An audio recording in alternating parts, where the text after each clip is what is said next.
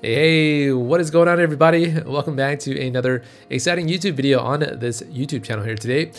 Now, I don't know about you, but every time I have to design some kind of login page or some kind of registration form, I just want to kill myself because every time I have to deal with a UI text field, a UI text view, what happens when the keyboard comes up? Does it block anything on the screen? Do I have to deal with a scroll view, scrolling everything up and down? I just want to kill myself because doing this is a lot of suffering, and I wouldn't wish this on my worst enemy. So in today's video, I would like to present a solution that can handle all of this stuff relatively easy. And it's part of the LBTA tools library called LBTAFormController. Now, before I dive into any code, I would like to just demonstrate how this stuff is going to work in a couple of different applications on the left side of the screen right here. So the difference between these two screens is that this form on the left is actually top aligned at the very top of the notch here. And then on this guy on the middle simulator, you can see that everything is middle aligned right here in the center of the screen. You'll see that this portion is equivalent to the spacing down below. Now on the left side, let me just show you what happens when I click on a very annoying UI text field. You'll see the keyboard comes up just like that. And if you want to dismiss the keyboard, you can just scroll down and the keyboard will just go away using the keyboard dismiss mode of interactive. Now everything works perfectly fine. You can scroll this up and you'll see that the element that's at the very bottom of our kind of form here, these three buttons, they align right above the keyboard. And as you click on this guy and this guy, you can just scroll up and everything just works out perfectly, or close to perfect as I can do it. Now, every time I'm writing an iOS application, I find that in addition to having a top aligned form, I also need something centered. So this guy is also presenting the very same fields on the left side of the screen. And if I click on this right here, you'll see that this centered form is going to scroll all the way up right here and present these bottom elements just like what we had in the left side. And if you click on this guy, all of this stuff is going to work out just very nicely, having these elements still showing inside of your scroll view right here. If you want to dismiss everything, again, you would just drag this guy all the way down and dismiss the keyboard just like so. Now, the advantage of using this little toolkit called LBTAFormController is that all we got to do to make everything work is to allow these elements to be inserted into the internal UI stack view. So basically there is a stack view here, and I'm just stacking everything vertically. So this guy, and all the way down to the very bottom here, these three buttons right here, they're all just being stacked inside of my UI stack view. Now, having seen all of this, you might be wondering now, how exactly do I integrate this library inside of my iOS application, right? Well, let me show you exactly how to install LBTA tools and get our project up and running right now. Okay, boys and girls, welcome to the coding session for today's lesson. The way that I would like to start off today is to quickly go over what the heck is on the screen right now. On the left side of the screen, we have a brand new single view application created. If we run this bad boy inside the simulator, you'll see we are setting the background color to this white. So not doing a whole lot. If you want a gray color, you can pull up the color literal. This guy is very handy and I use it all the time. We can click on that, get the nice little gray color to appear in this square little block. So running this again now, you get a darker gray color instead of the white. Okay, so pretty good start, and this is just a brand new project. I already have the pods installed for LBTA tools. If you don't know how to install it, let me show you how to do it really quickly right now by going into the good old terminal. And let me just clear this so that it's not that scary. Basically, I am inside of the folder for my project. That's the path, and these are the files. So if you don't see your pod file, just make sure to, type in the good old pod init. That will help you create your pod file. I've already done it, so that's why I'm getting this red error. But you just want to make sure you edit your pod file to include the LBTA tools just like that. You can use a text editor to edit this file if you want to. But basically, once you have your pod configuration set up, you can either run pod install. So this should work. You'll see that I am using LBTA tools 1.03. If you don't have this little guy showing up, you have to run a pod update just so that you can download the necessary pod specs to install this guy properly. But once everything is set up correctly, you'll have this XC workspace file that you want to open up instead of this proj one. So just make sure to type in open and just type in XC workspace, so workspace. And there you go. Once you enter, you'll get this guy to open up, and your pods should hopefully show up just like this. So you'll see all of the files related to LBTA tools showing up like that. Okay, so that's how you get started with LBTA tools. To confirm that everything is working, make sure you can import the tools like that. I'm going to run this inside of the XS simulator on the left side, and hopefully nothing's going to crash and everything looks good. Now, the question is, how exactly are we going to modify our application to look like this on the right side? So basically, this guy has a lot of different types of UI elements on this form area. So image view, a couple of text fields, a couple of buttons right here, and also these 3 buttons down here. So let me go through this one step at a time, and hopefully I can drag this down.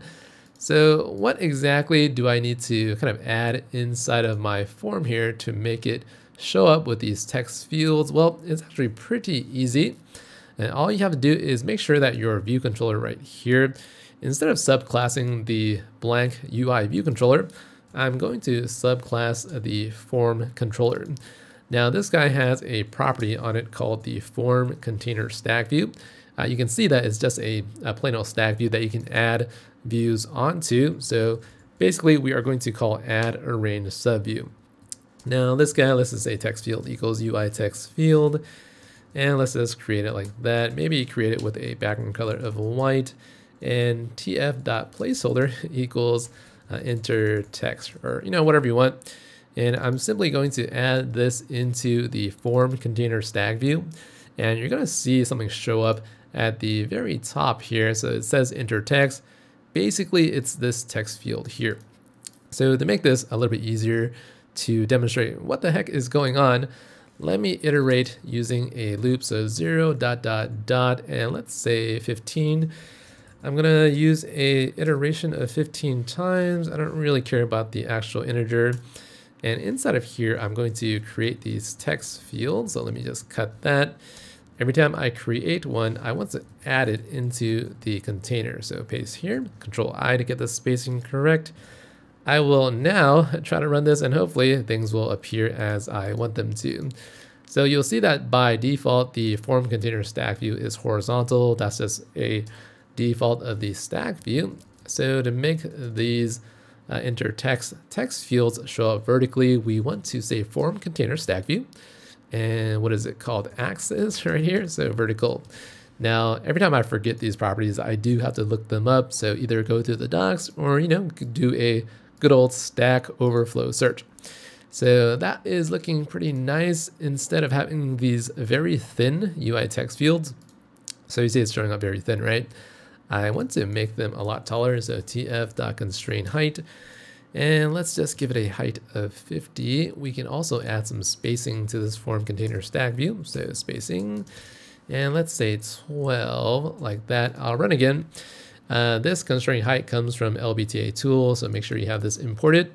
And once you do this, you'll see that all of your views right here are now spanning vertically.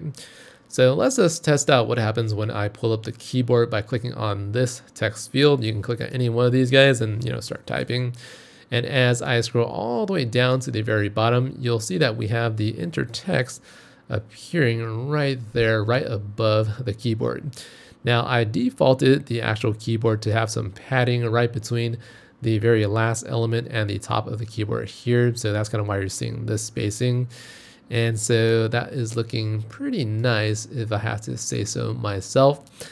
Something else that you can do with your form container stack view, because it's just a regular stack view, is you can specify the layout margin. So let me just show you what this will do. Let's say top is 0, 24, 0, 24. So to make it look a little bit nicer, you can configure the stack view however you want, really. And once you do that, the left and the right will have a spacing padding of the value of 24, obviously. If you take a look at the finished version of the app right here, you'll see that the email is indented to the right by a couple of pixels. So if you want to make this easier, you can use something called the indented text field. It also comes from the tools library, and you can use maybe this guy. Let's see, which one do I want? Let's use the placeholder one, and I'll just say enter form field. The padding is going to control the spacing on the left side, and this corner radius, you can also give it some roundedness. This guy, keyboard type, if you don't care about this, you can just remove that. Use white, and is secure text entry. I don't care about that either. So let me just remove this bottom one and run it right now. You'll see that the left of our text field is going to have some nice spacing just like that. So, make sure to use the available UI kit extensions if you can, such as indented text field. Okay, so that's basically how the form is created and how it looks like whenever the keyboard pops up like so. Looks pretty clean, and as you can see, it's really easy to actually add things inside of your form without you having to configure what exactly happens to your scroll view and the keyboard. So if you want to make it look more like this, obviously you have to create the elements yourself. So for example, if I want to create the sign up and cancel button, you can create them either inside of here or just create them up here. So let's say let's sign up button equals something, right? So I don't want to waste all of your time, so I'm going to take it from my other source code file, which is right over here. I'm just going to copy this. Let me just copy all of this code, paste this bad boy in here, and I think I should be okay. You can ignore this cancel for now. This just creates the sign up button and also the cancel button. I am now going to go down here. So right after the iteration of the 15, I can just remove this and let's pop this guy down to something like 4. That makes a little more sense. And I'm going to say form container stack view, add arrange subview. And let's now add our sign up button, form container stack view, add arrange subview, and then our cancel button now. So hopefully this is going to work out correctly. I think we're going to have 4 text fields right here. So this is actually doing 5 iterations. Let me push that down to 3. And we have our sign up and cancel button. So looking pretty good. The sign up button, so sign up button dot constraint height. I'm going to give this 50 as well, just to make sure the consistency is correct for all of my UI elements. I'm going to run that again, and hopefully the buttons will appear taller and looks a lot better. So that looks pretty good. And let's kind of test one more thing by adding this image at the very top. So let's see, assets. What do I have in here? Not looking good. So let me just drag in some assets. I'm going to drag this guy in here. So this is the logo at the very top. So that is a pretty good way to import an image. And to kind of put that image at the very top here, you can just create an image view. So let's say image view equals UI image view. This guy comes with this content mode one, which is what I actually want to use, image literal, or just do this right here, drag in this guy. Hopefully that will work. Double click, that looks good, it's showing up. This content mode is, I'm going to use scale aspect fit. Okay, so hopefully that's going to give me the desired effect. Form container stack view. I'm going to add this at the very top here, so image view. And I'm gonna try to run this again. Doesn't exactly matter where these guys go, so I'm just gonna paste it up here, and that looks pretty good. The image view is all the way up here now. You can modify these guys to be whatever you want. So let's say I want to modify the height of this guy to be something like 64. I think that looks okay. So I just wanted to make sure that it's a lot smaller like this right here. So that's 64, and is looking quite close to what I have on the right side. Now, the moment of truth is whenever I click on this guy, I would hope to be able to scroll this up just a little bit. And as you can see, if I scroll this up right here, then it snaps directly at the bottom of the cancel button right there. So click on this, it's kind of snapping right here. You can scroll this down. This might make a little more sense if I bump up these text fields. So I'm going to constrain the height to 60 instead of 50 for the 4 text fields from 0 to 3. And if I click on these guys, it'll hide that button a little bit more. I can drag that up. It snaps onto the cancel button like so. If you want to add some extra padding to the console and the keyboard, I believe you can add the bottom right here. So let's say 16 for the bottom layout margins of our form container stack view. And I'll try to enter some text inside of here, and you'll see that the 16 is showing up somewhere right here. I'm not sure if it's exactly 16, but that's what it kind of looks like for now at least. All right, so now that we have our form rendering out pretty nicely inside of our simulator here, what I would like to show you how to do now is to center everything inside of this entire screen. So for example, I want this somewhere down here, and I want this guy pushed down a little bit. And you might be asking, how exactly do I center this entire thing, right? Well, with the LBTAFormController, it's actually really easy to do this. And you just want to declare your view controller with an alignment property. So it's not showing up in the autocomplete. So I'll show you how to do this by going back inside of the app delegate. You'll see that our window root view controller is this actual controller here. So what I'll do is I'll say view controller, and alignment will show up in this screen. You'll see that you have to fill out using some kind of form alignment, and there's only two options that you can pick from. It defaults as the top, so I'm going to use the center now instead. I can now run the code. You'll see everything is just going to nicely center itself inside of the screen. Looks pretty good. I can click on that and drag it up. You'll see the spacing is a little larger than before. I'm not exactly sure why yet, but that's the ease of use for this view controller component.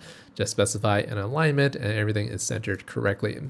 Now I'm going to go back into the actual form itself, and let's just modify this to be from 0 to 1. I'm going to remove, I guess, 2 of the text fields using that modification, and everything is still being centered like so. And let's just see, click on that, A, B, C, D. Looks good. I can drag this down and dismiss it just like that. Very easy and very straightforward to operate this component. If you want to add in these buttons right here, you can just use a horizontal stack view. And let's see, what do I want to do? Do I want to show you how to do that? Let's kind of go over this exercise here. I am going to copy a couple of buttons from my other application just to make this a little easier and quicker to follow along. So here is my Facebook button, my Twitter button, and my LinkedIn button on the right side. Now I'm going to go down here. So we have our sign up and cancel button, which is these guys right there. I am going to go down below, and let's use let's see, let buttons stack view equals UI stack view. I'm going to use a range subview of the, let's just swap these orders around. So GitHub button is that, or LinkedIn button. So that's actually the GitHub icon. I think I'm calling this incorrect. So let's just say Command Control E and GitHub button. Rename that bad boy.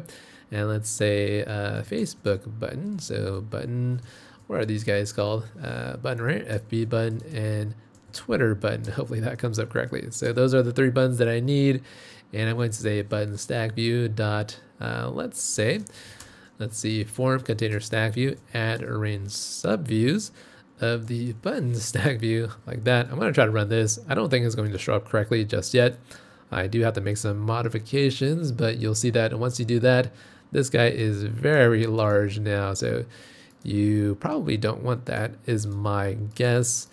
And the way to fix this is to make sure your buttons stack view dot distribution is dot fill equally, and all 3 of your buttons will span the same amount of space on the horizontal default axis of your UI stack view. That's why it looks like that. I believe the Twitter, the actual PNG icon is larger. That's why it's showing up with the taller height. Something else that you can do is for these guys, I think I can actually limit the stack view.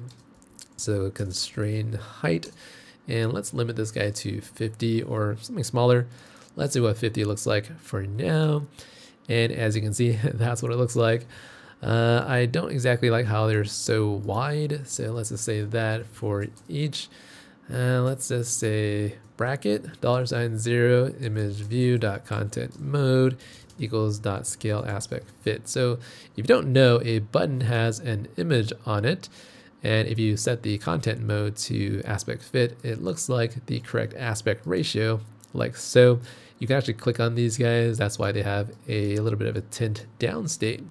Now, if you look at the actual button declaration, It just uses an image with an always original rendering mode. Kind of looks like that. Looks pretty darn nice if I have to say so myself. And that looks pretty good. Let me go back to App Delegate and modify this to be the top. And by default, it's the top, so you can actually omit this if you wanted to do so.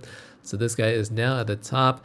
I think that if you don't have enough space for the actual scroll view, it doesn't allow you to scroll. So, that's the effect of that. You can click to dismiss, I believe, so that's not working exactly. Let me go back to the login form controller. If you want to give your scroll view, so scroll view, let's give this guy the always bounce vertical to true. So basically this entire component has a scroll view that allows you to scroll up and down like that. So it just scrolls up and down. And inside of that scroll view is a vertical stack view that allows you to just stack everything from top to bottom. So now that we have the always bounce vertical on the scroll view, it allows us to kind of bounce it up and down like that. Let's make sure that you can drag this down and dismiss the keyboard, and that's looking pretty solid. Alrighty, everybody, that about concludes it for today's lesson. Hopefully you were able to see how simple and how easy it is to implement this LBTA form controller component. As you can see, we didn't suffer a whole lot, and I didn't feel like throwing my laptop out the window. But before you start using this application or this component in all of your iOS applications, what you have to know is that there are some limitations to what you can do with the LBTA form controller. And so one big flaw is that it doesn't really support landscape orientation all that well. You can try a couple of things and get something to work, but that's not something that I would advise doing. And doing landscape is something that I never actually support in my iOS applications. I'd probably throw myself out the window if I had to do that. So having said all that, if you want to download the source code for today's video and everything that you saw, the link is in the description below.